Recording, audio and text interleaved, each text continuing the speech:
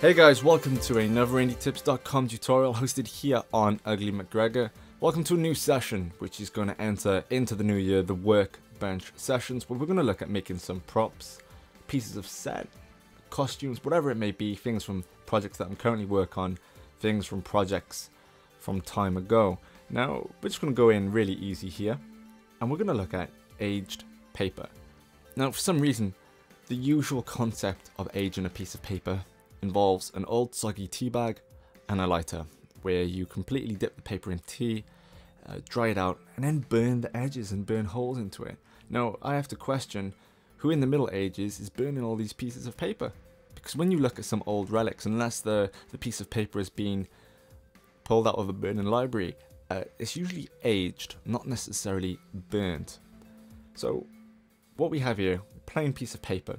Move that aside, and I'm going to bring over parchment paper. Now, this is wedding parchment paper. It's kind of an oatmeal cream rather than plain white, and it has a little bit of translucent markings on it. Now, unfortunately, obviously white paper is going to act a little bit like foam board, and you can't really make out the oatmeal color. What you need for this is some kitchen roll, some instant coffee, a teaspoon, a glass of water, paper distresser, and a hairdryer.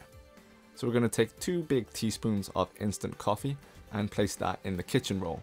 We're going to fold and twist that up and place that into the glass of water until it's completely soaked. Now, you want to go all out with this and just completely drench the paper in coffee. Don't try and do any circle motions, just up and down, side to side strokes. Completely drenching the paper in coffee. Your hands are going to get sticky, they're going to smell like coffee. Fun times. And you're going to do this to the other side too. Now I'm just going to enter this into a super fast time lapse while I do this. It is important to completely drench the paper. Make sure it's evenly spread out. It doesn't matter too much if there is one area there's more aging and distress to a certain part of the piece of paper, but for the most part, just completely soak in. Okay, so now that's done, we're going to move on to the second most important part, drying the paper, crispy dry. So I have my hairdryer here. Okay, so now this is completely dry.